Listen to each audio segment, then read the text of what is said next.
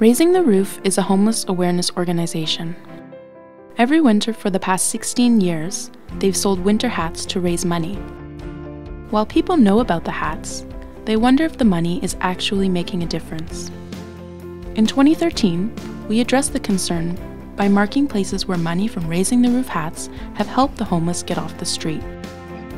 Bright and celebratory messages started popping up in unexpected spots across the city, spots where people usually see the homeless.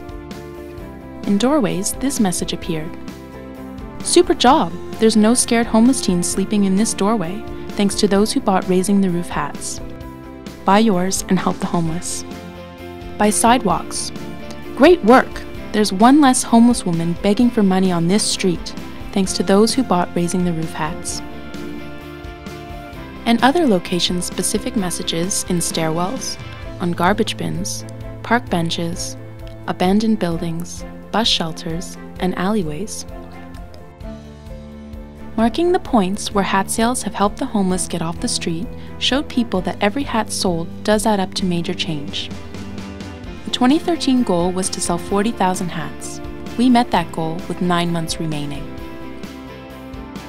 Raising the Roof street posters, thanking those who helped the homeless.